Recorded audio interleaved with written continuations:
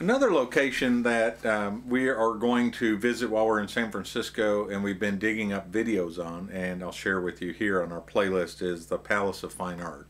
I'm reading that the Palace of Fine Arts was originally built for the Panama-Pacific Exposition in 1915. It is in the Marina district of San Francisco. It's one of the few surviving structures from that exposition, and is the only one that is situated on its original site. It was rebuilt in 1965, and it's been undergoing many different renovations. Lagoon, walkways, seismic retrofit, all that was completed in 2009, and it's a popular attraction for tourists, obviously, and we'll be touring it as well.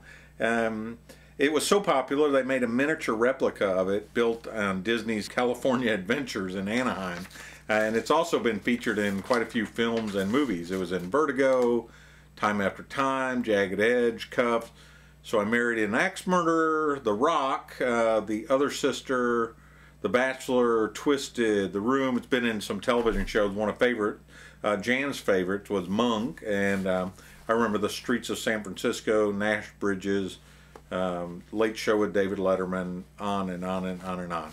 So anyway, in honor of our visit to San Francisco, Jan bought me a new hat, so I won't be wearing my typical ball cap. It's my nice Columbia sun cap. I think it's to keep my ears from getting sunburned.